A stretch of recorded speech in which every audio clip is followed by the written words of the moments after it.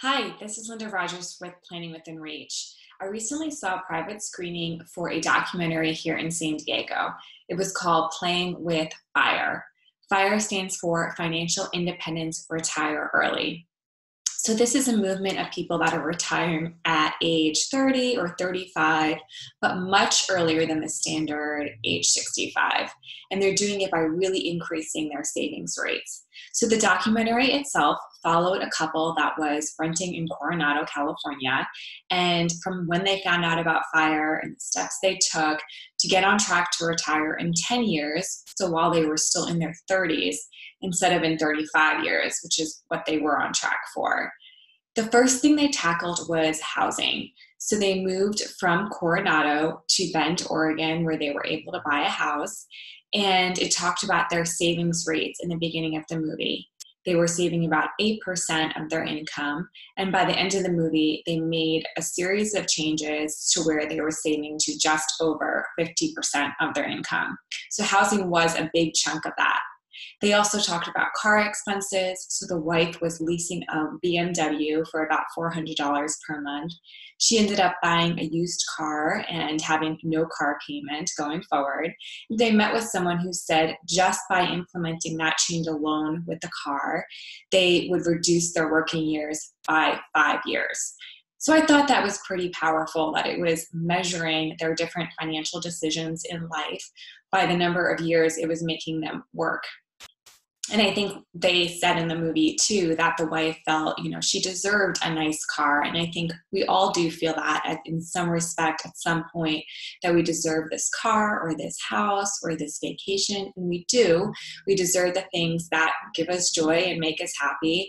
But when you think about it in that perspective, that yes, by doing that though, you're working X number of years, it does make you think about it differently. They talked a little bit about food expenses, but they really didn't go into much more detail than those two main things about the housing and the car situation.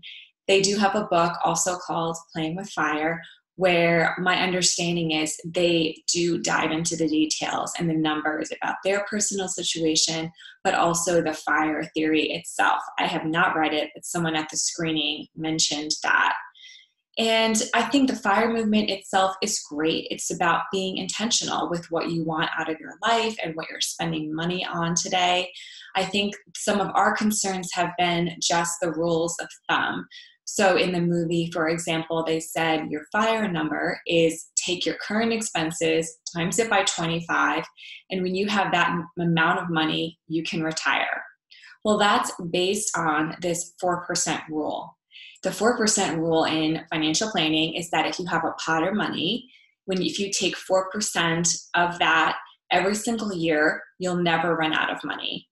The theory, though, was based on a 30-year time horizon. So if you're retiring at age 65, you live to age 95, that works. If you retire, though, at age 35 and live to 95, that's now 60 years. It also doesn't go into the details of how the money has to be invested. For example, there needs to be a minimum amount of stock in that investment portfolio to be able to pull 4% from it. You also need to look at the tax qualifications of your assets. Is the money going to be fully taxable when it comes out? Is it tax-free? Also, by looking at your current expenses, there are things like medical costs that are going to be much higher when you're no longer working. Most people have employers that are subsidizing their medical expenses today or paying for them. So that needs to be accounted for. Also thinking through things like long-term care costs and nursing home care.